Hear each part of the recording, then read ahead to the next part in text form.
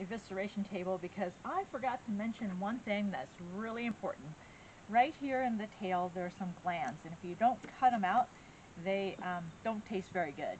A lot of people don't even notice it because they throw this piece away, but if you're somebody who likes to eat this tail piece, which has a lot of really good fat on it, then you want to do this.